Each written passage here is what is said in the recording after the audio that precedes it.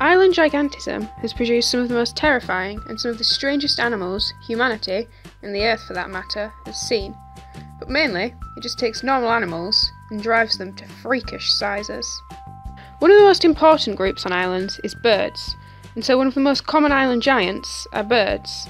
Because they can fly that unbelievably impenetrable barrier, getting to the island is a little less of a worry for them. The most famous bird to go giant on an island is the dodo. The dodo's closest relatives still alive are pigeons, but dodos are much bigger than their mainland counterparts and would have stood around 1 metre tall.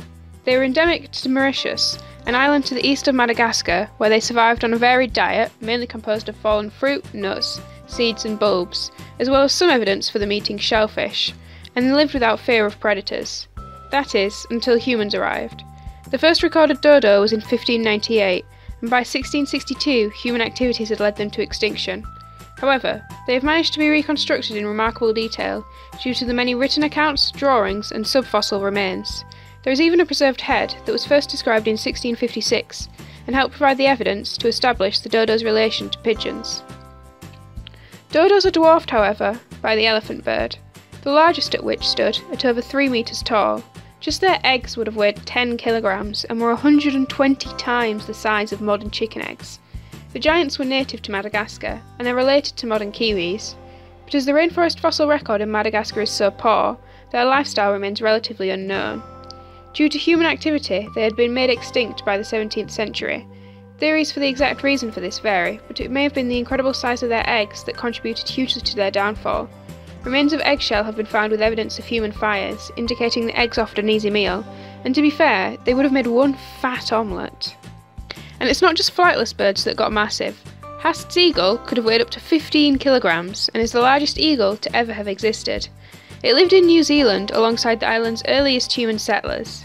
The eagle evolved to grow so big in order to hunt the equally massive moa using their formidable talons, and unlike most giant birds, we know they could fly, as sites of muscle attachment found in its remains show it was a flapping bird, as opposed to most eagles which glide. Unfortunately, Haasts' eagle went extinct around 1400 as Polynesian settlers also hunted the moa and eventually drove it to extinction, leaving the eagle with nothing to eat. Fun fact about New Zealand? Until humans arrived, there was no land mammals except bats, which demonstrates pretty well the strange ecosystems these giants evolved in. But birds aren't the only giant ones. One of the most famous examples of island gigantism, and one we still see today, is what happens when tortoises get on an island. The reason for this is thought to be that once a tortoise gets big, it can travel longer for food and water, and live longer without them. And it's an evolutionary pull so strong tortoises have got big 3 separate times.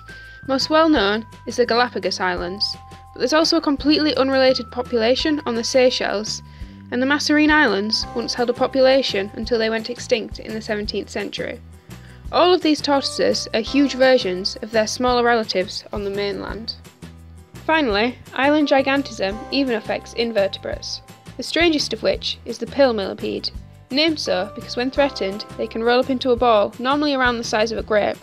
But on Madagascar, these balls are known to reach around the size of an orange. They are also the only millipedes known to produce sound, and they look strange. Mainly they just look strange. But why do islands make giants? There are several reasons, and the answer is probably a mixture of them all. On the mainland, many herbivores evolve a small size, as it allows them to hide from predators easier. However, large carnivores are rarely present on an island. This is attributed to a mixture of it being difficult for them to disperse over water and reach an island in the first place, and the simple fact that an island may be too small to support a population of large carnivores. Without this evolutionary pressure to be small, the advantage of being big becomes more prominent, mainly that big animals find it much easier to go for extended periods of time without food or water. Islands also tend to be free of larger herbivores, initially, as they also can't disperse over water, and so the large herbivore niche remains empty until island gigantism fills it. Finally, island populations tend to be very insular, and it's easier to defend a territory when you're aggressively huge. So there you go, evolution driving species we know and love to huge proportions in response to the most basic of needs, food and water. The opposite of island gigantism is island dwarfism, and a video will be coming out on that very soon. If it's already uploaded, I'll put an annotation here, as well as the other video in this series coming soon, on the island of Flores, which was once inhabited by a population of hobbits.